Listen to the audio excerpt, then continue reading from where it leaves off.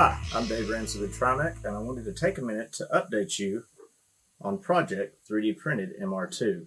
If you remember from the last video I put out, I had printed these little standoffs to go on the front of the vehicle and had used those to sort of mount a temporary splitter there just to add sort of a custom look to it. And while it was a functional design, it did work.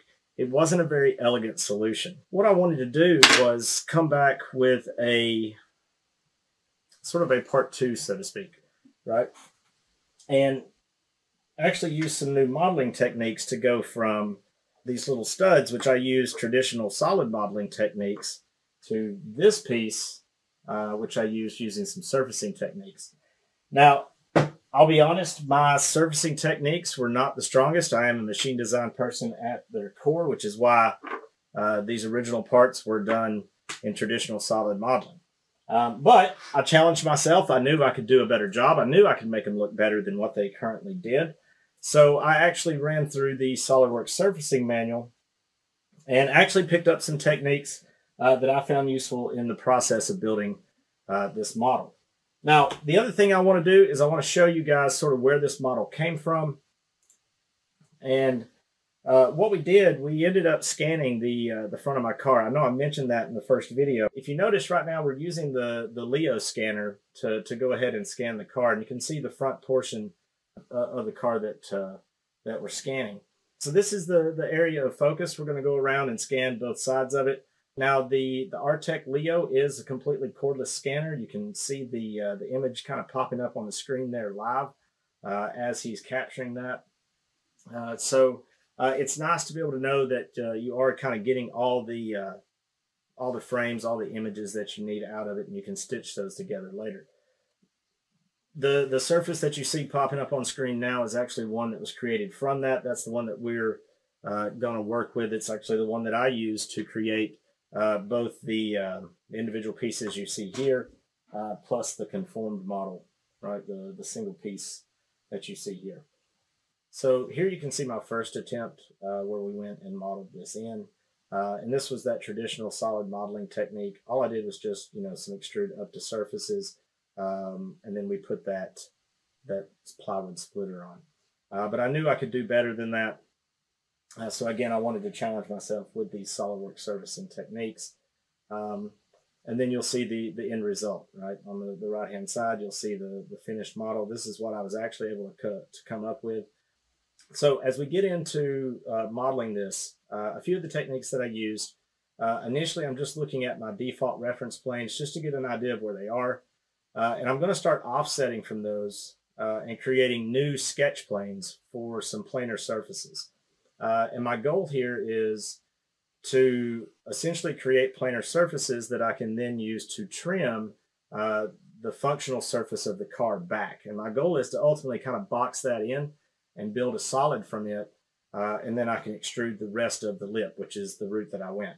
Now you can see we skipped ahead a little bit here. And essentially what I'm doing is I've trimmed those back enough that I can come in and finally build and fill in a couple surfaces and then knit that together. Once those are knit together, I can then come in and start to really build out the rest of my solid model here. So you can see once they're knit, I'll come in and start building the rest of my extrusions and start to extrude that out on that angle and really build out the rest of my lip, add some chamfers and detail it, add in some countersinks here. Excuse me, add in some countersinks for the various bolt holes I need. I'll mirror that over to get a proper left and right side, and then we'll bring that into an assembly, and we can get an idea of kind of how that part is ultimately going to fit in.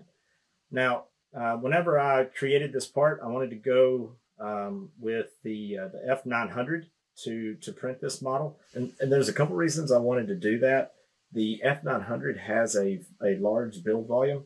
At 36 by 24 by 36, you can obviously fit some fairly large parts across that. And also I wanted to make use of the multi-material capabilities that the F900 has. In particular, I wanted to build this out of ASA. And the reason I wanted to go with ASA is because it offers kind of a good compromise. It gives us the durability and the strength of an ABS part, but with much higher UV stability. So it can stand up to the harsh UV light from the sun without fading, cracking, and chipping, and tends to hold up much better in the long run. So I was very happy for that. And since this is going to be on the outside of my car, I felt that was a good benefit to go for. Here you can see the parts coming off the F900, and actually you'll notice, right, it's fairly large print bed. Actually, I probably could have printed a couple more. So pretty big advantage with the F900 having that size capability. These were printed at a 10,000ths layer thickness, so it's pretty fine detail on the part. You can see they've got a nice gloss and sheen to them. Also note that support, right, they were printed such that we minimized that, and that was able to easily be broken away. Once I got those back, I was able to come in and test fit those to the car. And as you can see, for a left and a right view, sort of fitting up, much more elegant than the prior arrangement with these tabs. And I'm very happy with the result. And the fact that they're ASA means that I know they're going to hold up for a long time. This is fairly thick material as well. And if you look at this, right, this is not a small piece, right? This is a fairly hefty piece of plastic now. This is a 3/4 of an inch thickness, so should be fairly durable, should hold up very well. And I'm very happy with the result. So just another way that SOLIDWORKS can combine with 3D printing to sort of bring you the parts that you need. So thank you for joining me. I appreciate it. You guys have a great day.